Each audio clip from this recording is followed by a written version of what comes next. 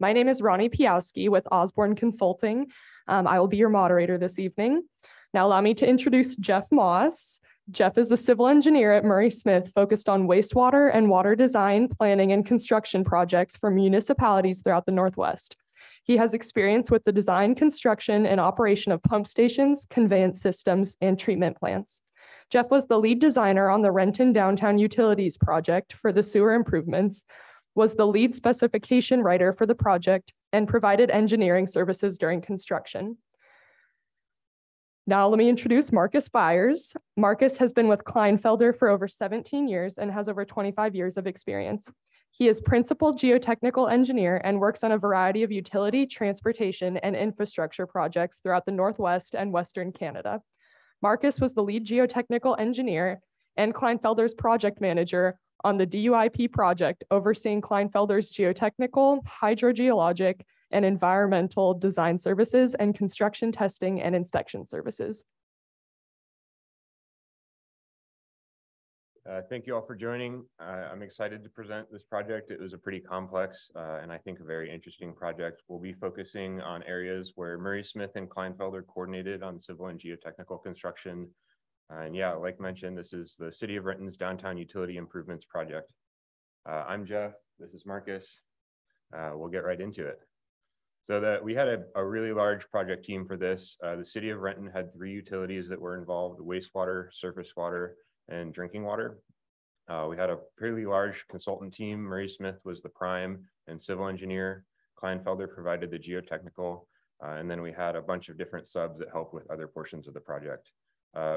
We stayed on the project from the initial conceptual design early on through construction management, which was great because we got to learn a lot of, see the construction and take away a lot of lessons learned, which would be part of what we're sharing with you today. We also coordinated a lot with outside entities, including King County Wastewater, Seattle Public Utilities, and several other different portions of the project. The goals and scope of this project were to replace all the city utilities in the downtown core. So like mentioned, water, wastewater, stormwater. You can see the project map here. It was very wide ranging. We did work on a total of 20 different blocks. It was kind of piecemeal, so different utilities in different places. And the idea was to bring all these utilities up to current design standards, improve capacity, and really set the stage for future growth in downtown Renton.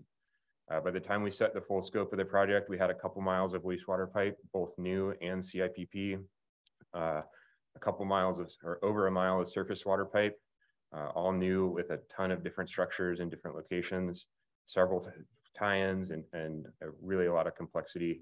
And then the water was the smallest portion, but still over a half mile of water. The key challenges that we faced going into this project was 4 different crossings of Seattle Public Utilities Cedar River pipelines, which are the primary water supply for Seattle and the surrounding suburbs. The Cedar River pipelines supply most of the south side and central Seattle. Also, we connected in 2 locations to the King County East Side Interceptor, which carries sewage from the east side to the City of Renton plant. That's a 9-foot diameter pipe, so pretty significant interceptor. We knew going into the project we were going to encounter a lot of groundwater, shallow groundwater. We were aware of areas of contamination. We knew that the soils would be poor, and combined with all this, with the scale of what we needed to do, we were going to have some very deep excavations.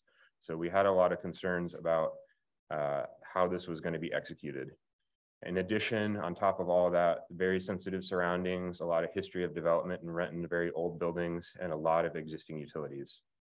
So to dive into it a little bit more, the site history, I think, in Renton is fascinating. The Duwamish tribe has some settlement in the area at the confluence of the Black and Cedar Rivers.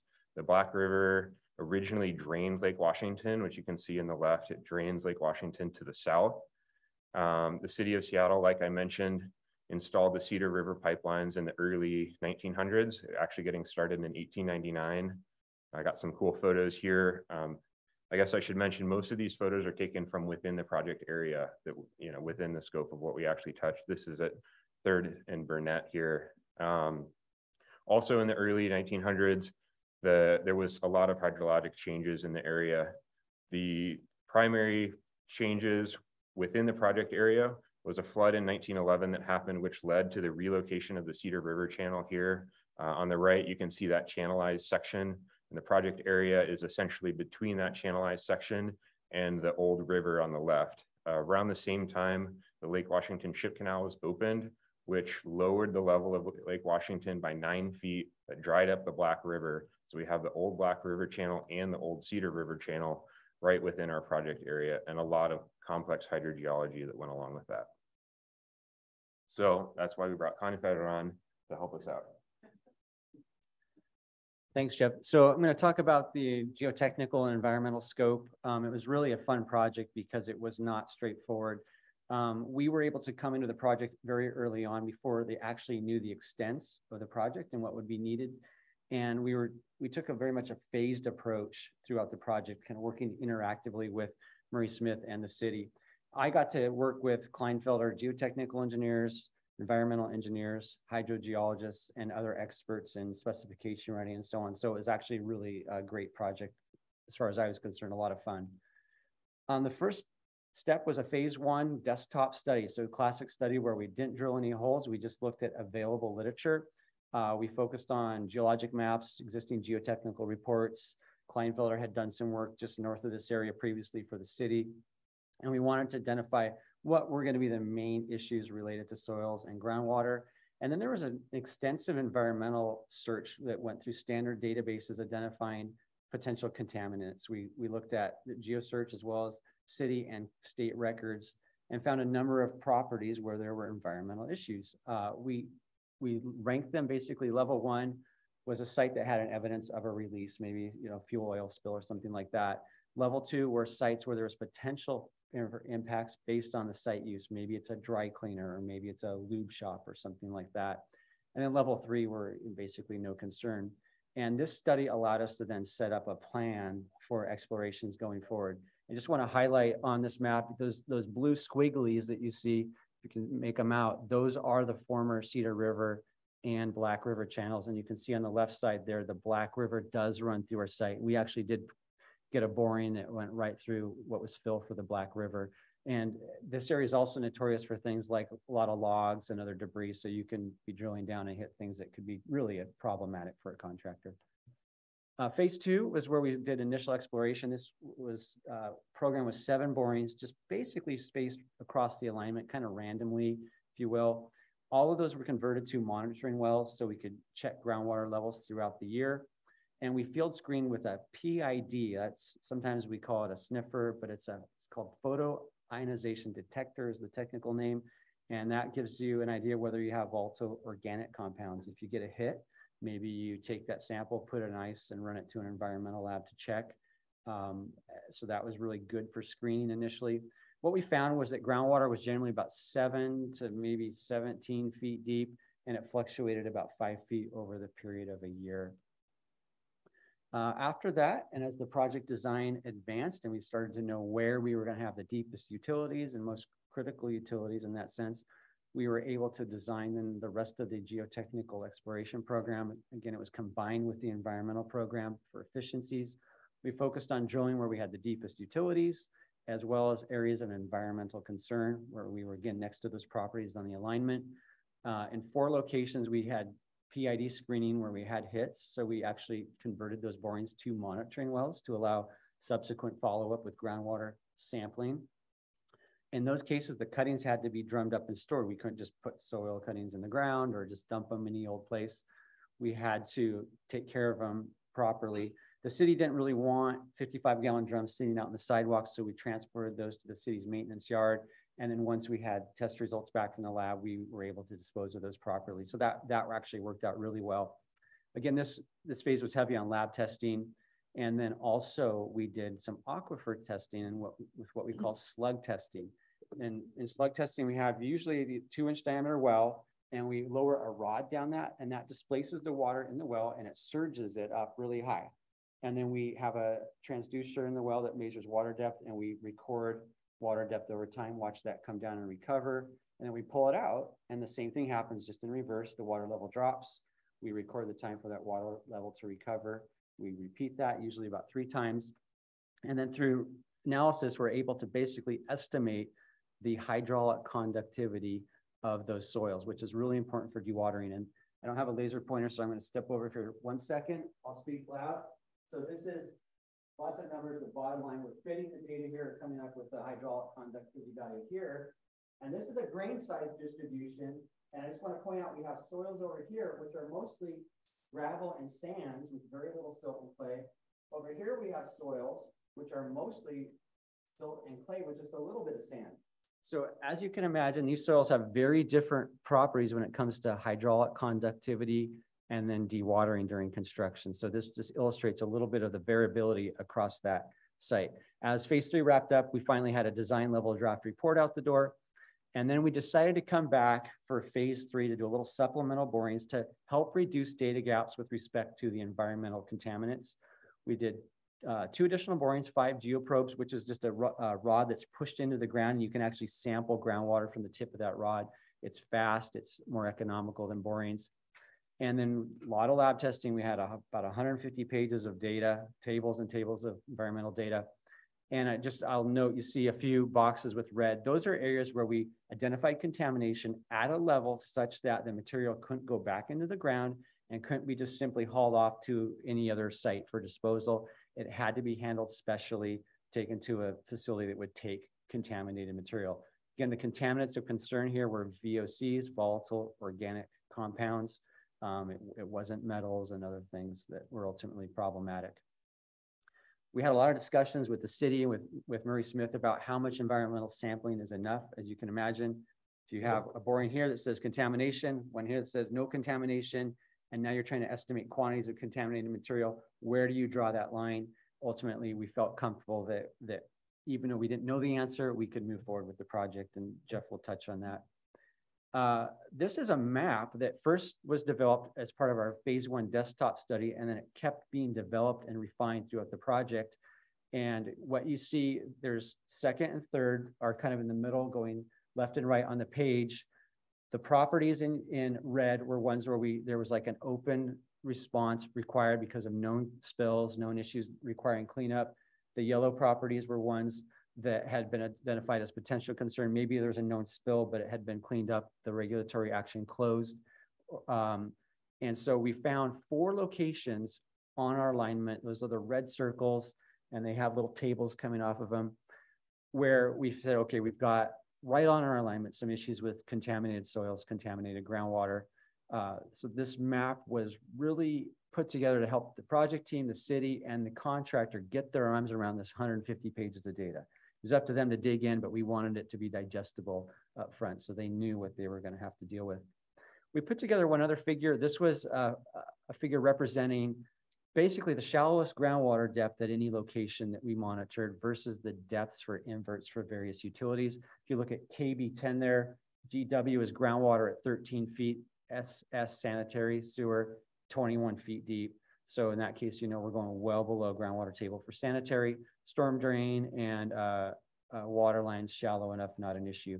And for the most part, dewatering was centered along 3rd Avenue and really focused on sanitary sewer right in this area. And we had a little bit of groundwater to deal with down below for some stormwater.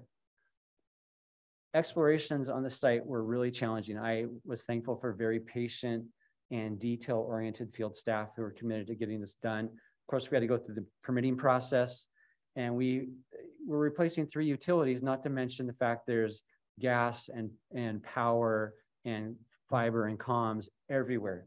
We had to move borings, it seemed like, every time. We'd do our best guess, look at utility maps, pick a spot, call and a locate, and we find issues.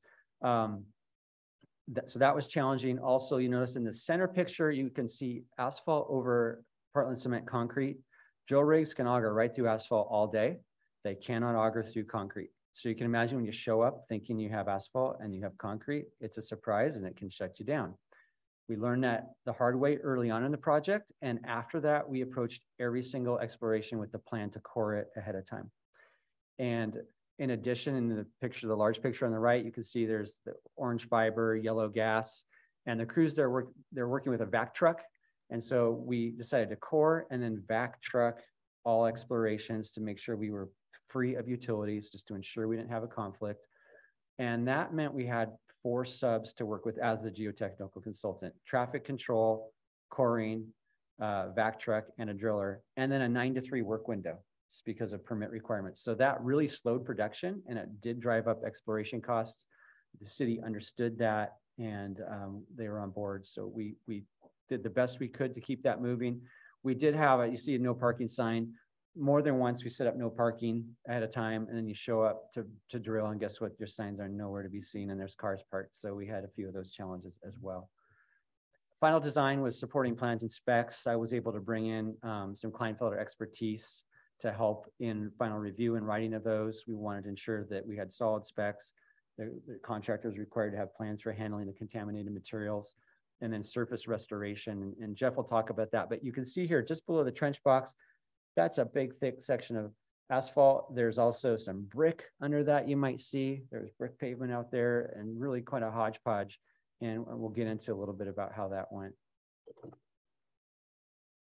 So the challenge that we faced as we were setting up the bid items and the contract in general was, how do you excavate well under groundwater table when you know it's contaminated? You're going to deal with contaminated soils. You have a very wide range of complexity because of the lengths that we're dealing with. And this is a quick summary of our strategy to how we address that. We'll go into each one of these in more detail to explain our approach, and then, like I mentioned, go into the construction results. But from a high level, we did 2 different shoring items, a non-structural item and a structural item, both by square foot. We did dewatering systems by lump sum, contaminated soil by ton, contaminated water treatment by force account, and then we also included several lump sum items for those connections to King County, as well as the crossings under SPU. So for shoring, the 2 items we used were structural and non-structural. These are based off of WSDOT classifications. So we leaned on the existing WSDOT spec. A structural shoring system is one that's installed prior to excavation. Things like sheet piles, soldier piles would qualify as a structural shoring system. And the key piece is that a structural shoring system provides positive support to the soil walls and minimal soil movement. So we knew this would be needed in some locations. We were kind of anticipating for a lot of the deeper sewer, they would need some kind of structural shoring system, but that gives them the flexibility to select the means and methods that the contractor wanted to use, while also recognizing that in a lot of places they were going to be able to use trench boxes, and we didn't want to be paying structural shoring prices for non-structural shoring, which, yeah, the structural shoring item covers trench boxes. That's more for worker protection. It's not providing any support of the walls, so you can get soil sloughing into the excavation, and the trench boxes are really designed just to block rocks from falling on people. So that's kind of a passive method.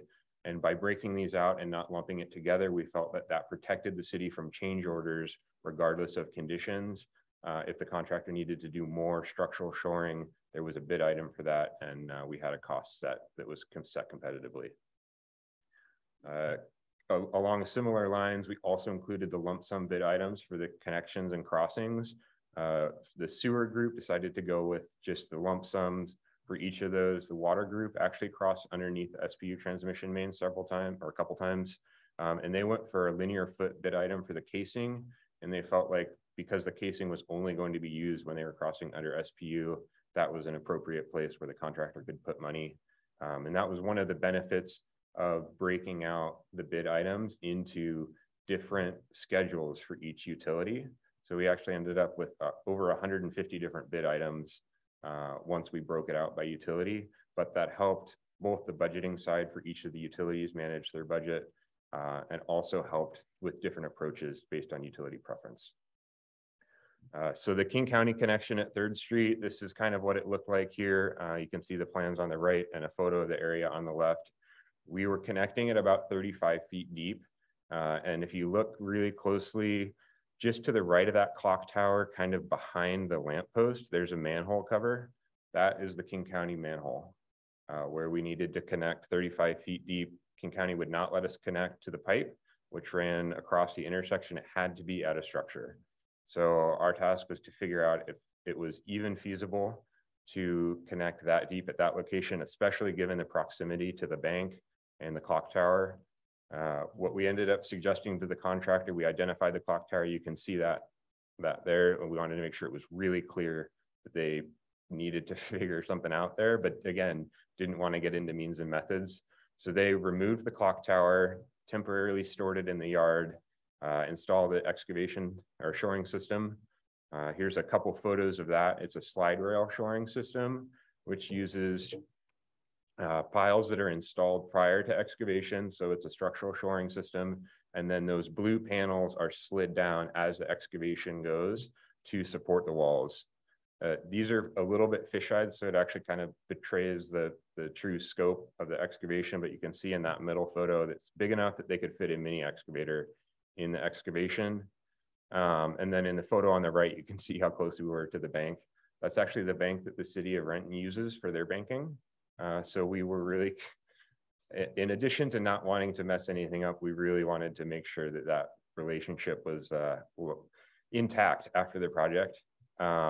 And we were about 17 feet from the front door, and that they stayed open. That was their primary entrance, and they stayed open the entire time during construction. Here's another photo of the coring. So again, that's 35 feet deep, coring into a manhole structure that's, I think, is about 60 years old. That went really well. We did coordinate with King County both during the design, coordinated with some subcontractors in the design phase to make sure that our idea was feasible. And they executed that quite well. They did have a little bit of coordination with King County in terms of flows. The interceptor flows can't be interrupted because of the size and scale. So that had to be timed pretty carefully to tap into that pipe while it was live, but it worked well. The SPU crossings were another area of big concern for us.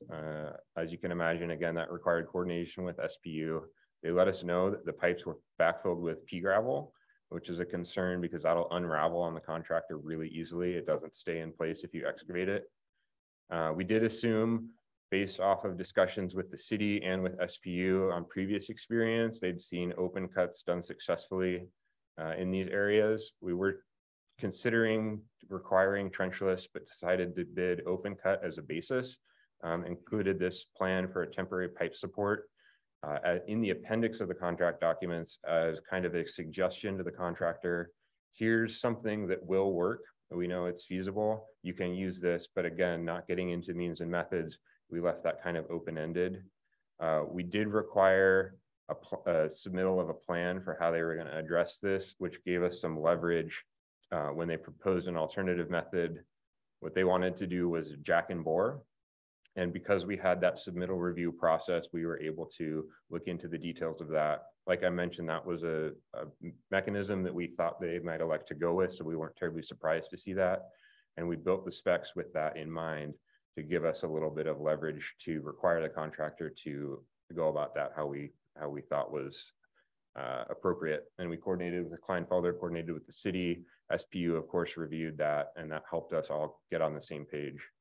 The crossings went well. You can see in the photo on the right is actually a snip from my email from our construction inspector. And I know it's hard to read, but the first line of that is, "We will not make the news tonight," which was great news. That helped me sleep easier. And I really appreciated that update. And it was all in all, it went really well. SPU was quite happy with the results, and the contractor did a good job in these locations. So one of the other big challenges was that deep sewer install on 3rd Street. Again, a lot of dewatering there, 15 to 25 feet deep, drawdown in places up to about 20 feet.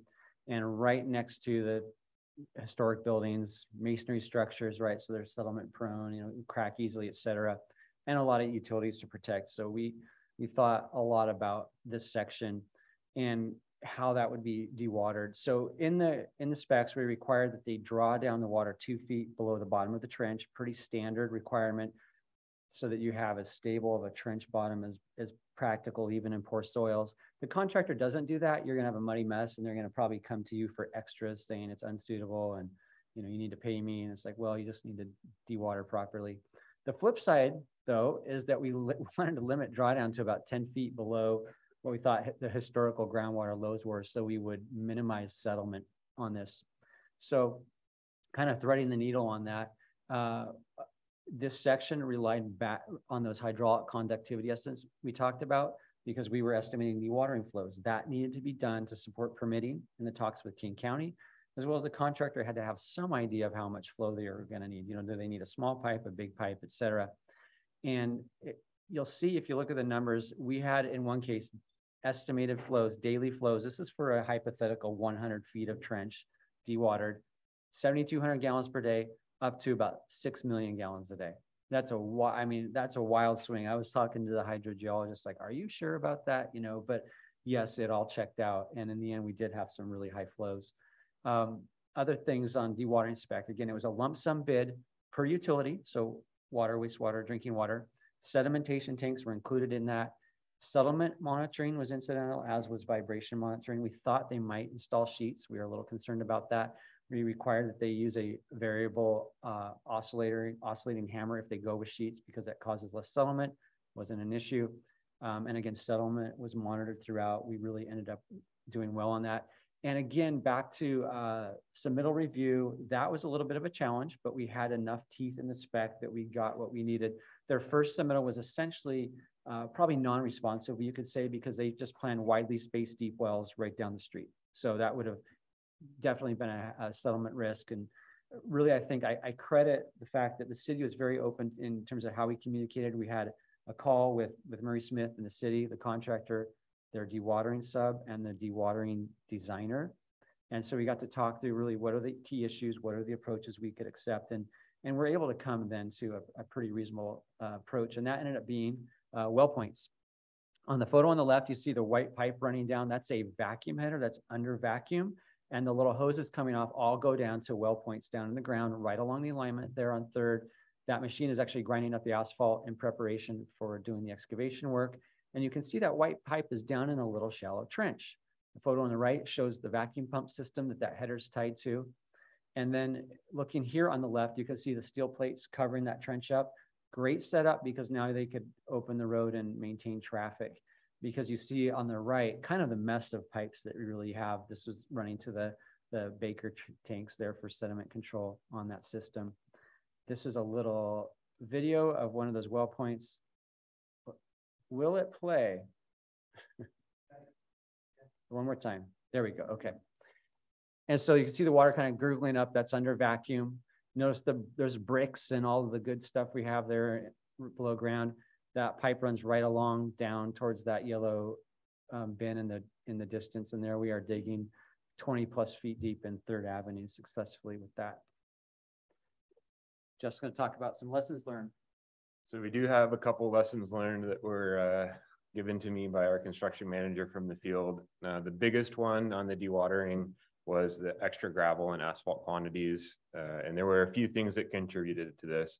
A big one was because that dewatering trench was dug along the side of the excavation, and because we left the selection of dewatering methods open to the contractor, we hadn't really included that volume in our initial estimates for the bid. So we went quite a bit over just because of that. In addition, like I mentioned, we were anticipating areas of structural shoring, but like you can see here, they used trench boxes really all the way down 3rd. The only place they did structural shoring was for that connection to King County. And the result of that was, as you can see, they had a lot of sloughing off of the trench walls and a wider area of disturbance that we had anticipated. We did attempt to account for the geometry to include some of that, but it was more than we expected, in part because of poor soils, also in part the road subgrade was very poor. And you can see in a lot of locations, there wasn't really any subgrade. We had in some spots bricks that are probably close to 100 years old, laid directly on the ground, overlaid with asphalt. Like you saw before, we had areas with concrete on asphalt. It was just all kinds of stuff. In one location, they found like a huge void underneath and the concrete panel was just spanning over it with a couple feet of void underneath. So in the end, these cost overruns were shared between the city and the contractor. The city recognized that to some extent, the overruns were unavoidable, but also the contractor selected the shoring system that they did. It allowed them to work more quickly. And so they took some of the costs too. And then as well, the city streets department worked to cover and add some additional subgrades. So we went about 40% over on that in the end. That was a couple $100,000. And we certainly could have been a little bit more conservative on that. You probably are noticing we talked a lot about dewatering, but didn't get into contaminated soils and water yet. That was a whole nother layer on top of this that we'll talk about briefly. We had soil sampling and testing for each to allow the city to direct the contractor to collect samples as needed. Like I mentioned, we did the soil excavation, haul, and disposal by ton, and then contaminated water treatment by force account. If you think back to the dewatering bid item, that included sedimentation tanks. So this contaminated water treatment was really just focused on hydrocarbon treatment, stuff like granulator activated carbon, sand filtration, et cetera, to bring those contamination levels down. The contaminated soils, based on the geotech data that we had, we made our best guess based on volume interpolation for where we thought the areas of contamination were. We knew that this is a bit of a risk going into the bid because you don't really know what you're going to get until you start to dig. So we set the quantity such we wanted to make sure it was high enough that we were getting realistic bids and the bidders couldn't play with that quantity and load it, so that if we had overruns, it blew the project budget. We also required, again, submittals to review the testing plan. That was implemented well. The contractor opted to excavate directly into trucks and go straight to waste where there was contamination. It didn't require a whole lot of testing to determine when soils were contaminated. The odor is extremely strong. There's a noticeable sheen. So the city construction managers were comfortable assessing that primarily by odor and visual after a little bit of testing to establish the benchmarks. And in the end, we hit more than double the estimated quantity. Again, we knew this was a risk, but it's unfortunately unavoidable in these kind of areas. Contaminated groundwater was, I think, a little bit higher concern. Actually, we did do a lot of permitting and coordination ahead of time to the greatest extent we could. We knew we were going to have high flow quantities, like Marcus mentioned. So dewatering is regulated under the Ecology Stormwater General Permit. They have benchmark hydrocarbon contamination limits that are fairly low. King County, the industrial discharge program, will accept construction dewatering with higher levels, but there's still a limit. And we weren't sure exactly where we would fall. The preliminary data was kind of between those limits, so we thought we would be able to go to King County, but we knew there was a risk that we would hit areas of higher contamination, and that's why we did the force account item. It wasn't fair to put that risk on the contractor because there's really no way of assessing it, and it would have inflated the bids. So we felt force account was the best way to go with that item. We ran into a couple issues here. The storm drain capacity being one, with flows over 1 million gallons per day. We couldn't discharge to the storm drain because we just didn't have capacity in those pipes. Also, logistically, it's challenging to switch between sewer and storm depending on contamination and flows. So ultimately what the contractor did is when they were dewatering, they went to King County, went to the sewer for about 3 months while they were in the contaminated zones, and then later switched off of that when we were out of the contamination areas. One thing that became an issue as we got further along in the project was the cost to meter to King County. The bid item was written so that all the permitting fees, testing, et cetera, for contaminated water was on the contractor. They had to pay for that, but we were vague on the fees that King County charges Renton to accept water. So King County provides treatment that flows from Renton, and there's a standard metering rate, and that's not really part of the permit. But if you're sending 1 million+ gallons per day, that's a very significant cost. It ended up being $276,000 total, and we weren't very clear in the specs on who was supposed to cover that. In the end, the city decided it was fair for them to absorb that cost. It was certainly the most cost effective, much more so than paying force account for additional treatment to bring those levels to underneath the ecology limits. But it could have been more clear, and my advice would be, if you're in a similar situation, make sure you're thinking through some of those hidden costs. We had a couple other construction lessons learned. I think I'll skip these because we're just about out of time to cover the current project status. So we're very close. The contractor's working on the punch list now. We're at $13.2 million. At the time of bid, we went in with an engineer's estimate of $14.9 million, and the average of our 7 bids was just under that at 14.8. So we'll certainly finish well below the average, which has everybody feeling pretty good. The construction management team has been a huge benefit. We've mentioned a few times the coordination between the city, Murray Smith, the contractor, Kleinfelder. That's been a really key portion, and all the submittal reviews that we built in were really helpful to give the contractor the flexibility to do means and methods and determine how they wanted to approach things, but also give everybody leverage to require the contractor to adjust based off conditions and what we felt was appropriate. And overall, the contractor for this project has been really good. We're working with Scarcella Brothers, or SCI. They've maintained a great relationship with the project team. There's been a few things that have come up, but we've worked through them. And one big bonus that Scarcella has managed really well is the schedule. We're actually on track to finish about 6 months ahead of the schedule that we had anticipated. So that's helped provide additional savings just through accelerated finishing.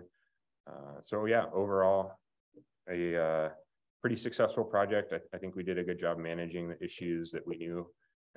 Thankful for Marcus and his advice, the extensive exploration that they did. And with that, I think we'll open it up to questions.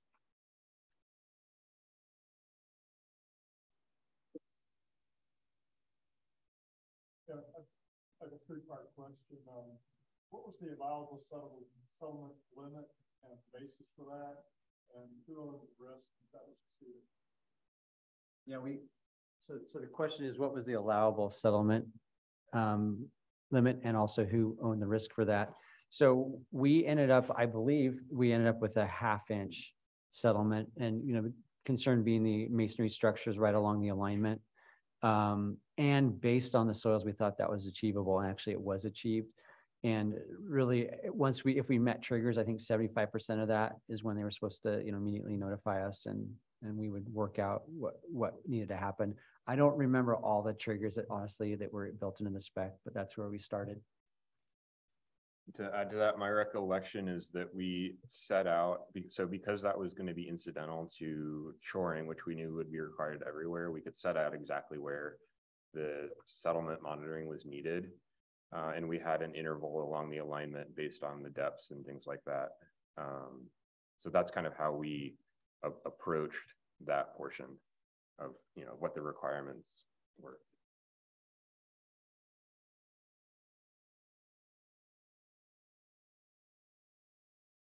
Could you speak to any impacts you foresaw or during the project with cultural or historic resources?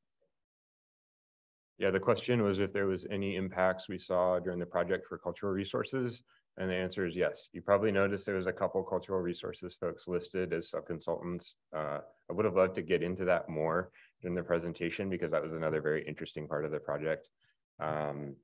But yeah, so we did a cultural resources plan during design, and we knew there had been artifacts found at Renton High School during construction of the high school, which we were doing water installation that included a service to Renton High School. So we knew we would be right along that area. We did have cultural resources monitoring because of the scale of the project. The way we approached that was to identify areas of very high concern, for example, along the high school, and then identify areas of what I guess more moderate concern. And in the areas of high concern, we had a cultural monitor out there full-time anytime construction was happening. In the lower areas, they were on call. And they did a training with the contractor prior to any digging to identify when they needed to be called and that sort of thing. And it surprised me, frankly, given the history of the area. They didn't identify anything. There was, I believe, only one stoppage of work, and they were able to determine that the materials found were probably like from the early to mid 1900s. It looked like something had been, I think it was like railroad ties had been burned and filled or something. So that stopped work for a little bit. We did include some mechanisms, knowing that there could be work stoppages in the specification, because again, we wanted to give the contract, be fair to the contractor. And if we're telling somebody to stop work, it's easier to set up a mechanism to pay for that ahead of time. So I think we had a delay, delays of up to 2 hours were incidental. And then anything beyond that, we had force account items specifically for that delay. yeah, hopefully that wasn't too much, but it's certainly an interesting portion of the project.